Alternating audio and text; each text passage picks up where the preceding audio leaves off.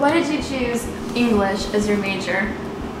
I have loved to read since I was in junior high, and I really wanted to go into something that allowed me to pursue more in the area of books.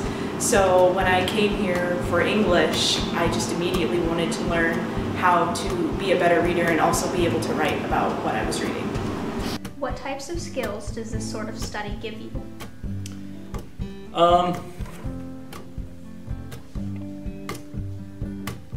So skills in kind of maybe a different way than a lot of my colleagues might think about the skills that their career path or area of study gives them is people like folks who can tell a good story, right? And so there's a basic way of entertaining folks, but also, so for instance, my daughter is in martial arts right now, and her guru will a lot of times try and explain something, recognize it's not clicking for the students, and so he'll give an example from history, or he'll tell sort of a fable about something, and the kids get totally captivated by it, and then he's able to kind of explain to them a second time. And so stories help us connect, and that idea that I can use this to try and connect to somebody and try and cloak my message a little bit so that they'll find it more tolerable, they'll find it more acceptable rather. It's a way that you can kind of help to persuade people or help to connect to people that I think is actually pretty valuable. Even the fact that now when I'm explaining this to you, I don't just explain it to you, but I give the example of my daughter in her martial arts class. That's a form of what I'm doing. I'm telling you a story. I'm giving you another character to try and communicate what I'm saying so that hopefully it's clearer. What made Eureka the college for you? My mom actually works here, but I've also had family members and very close friends go here before. So when I came to visit, it was a huge feeling of home and family to me. So even though I do only live a couple miles away, it's still a second home for me. How is an English degree from Eureka College different from other colleges and universities? So this will kind of jump ahead to one of your other questions, I think. But a couple of years ago, we got an email from somebody who went on to graduate school, and it was a very nice email. It thanked us for sort of preparing him for theory and preparing him for the more challenging ideas that he met in graduate school. And so a lot of times the language that we'll use in academia for how to effectively challenge students is high expectation but high support. And again, because we see you on a regular basis and we see you over a number of years, we can push you a little further than some other places will. But we do that with the understanding that it's not just pushing you, it's also pushing you and patting you on the back at the same time, because we're there to make sure that you don't struggle too much. And so you'll get introduced to some higher level and more sophisticated concepts than you will elsewhere, because you'll have a lot of the same students in the same classes. You'll have a chance to bounce ideas off of each other more than you will at other institutions.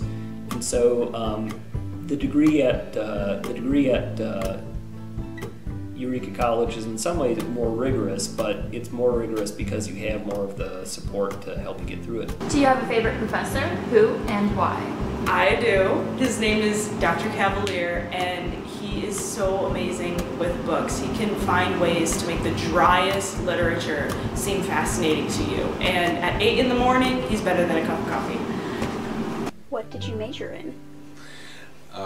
I majored in economics in college. I went to a small college like Eureka, and we only took about 25% of our courses in our major, and that left a lot of room to do other things. So I actually had almost enough coursework to major in psychology or in English, but I finished in economics, and part of that was practical. My dad had worked on Wall Street, and then I decided to work on Wall Street for 3 years, and then I realized I hated that. So, because I had majored in economics, but had all this English and psychology, coursework, I could go to graduate school in either of those things, and I wound up going to graduate school in English literature. What advice would you give to a prospective student looking into English as a major? I would think about whether you want to specify in literature or writing, because Eureka offers tracks for both. And then also, of course, shameless plug if you would want to teach English. Is there any advice you would give to students looking into English Lit as a major? I would say think of it not just as a teaching prep major.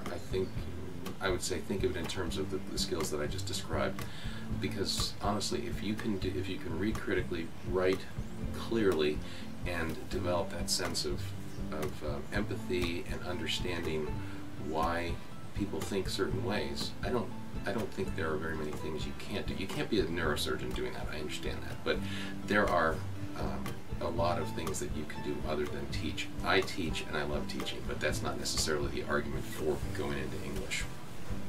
How does Eureka properly set up English majors for grad school? Okay, so there again, you get more,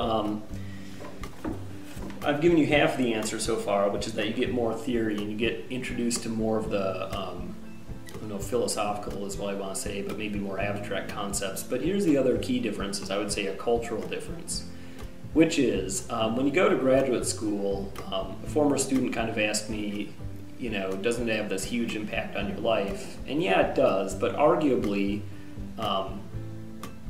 if you spend 6 to 8 years of your life anywhere around the same 15 people, in your early to mid 20s to late 20s, it's going to have a huge impact on your life, right? Because these are your formative years and you're spending a lot of time with the same people, so yeah. What jobs does a English Lit degree make available to you?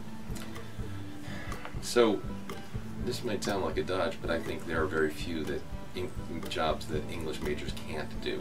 I'll give you an example. When I was working on Wall Street, I worked at a firm called Moody's Investor Services, which is a bond rating agency, and one of the managing directors that I worked with had a PhD in English Lit from Harvard. So, and others around me had degrees that were in the humanities, even though they were doing high-level finance stuff. So, I think any kind of job that requires you to think critically, requires you to be able to write well, where you need to empathize with people and understand different perspectives. All of those kinds of jobs, I think, you know, English majors can pursue, as well as teaching. But I don't think teaching is the only thing. And I think a lot of people take English majors because that's what they want to do. But you could work at Caterpillar if you wanted to with an English degree. You may not be able to build bulldozers, but there are other things that you'd be able to do. What do you get out of your English classes? I mostly get new ways to see how to read something. I am a firm believer in the fact that you never read the same book twice because you as a person change. So I like that it's making me kind of evolve as a reader. What made you want to work at Eureka? Dr. V. What makes Eureka a good place to study creative writing? Because it has the most dedicated, intelligent, and handsome faculty members. What makes Eureka a good place to study English Lit? Well, first of all, I think we are extremely fortunate in having, I have 3 really outstanding colleagues who they care a lot about students, and all liberal arts colleges, small colleges say, well, it's personal attention and all that.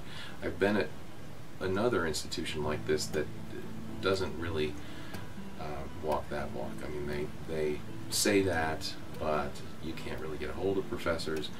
I've seen faculty on this floor work with several students over and over and over again on particular kinds of skills, but more than that, mentor them and help them think through what it is that they might want to do with their lives. And I think so that's a real plus. But also, I have brilliant faculty colleagues, and that it's always nice to have extremely intelligent people around you.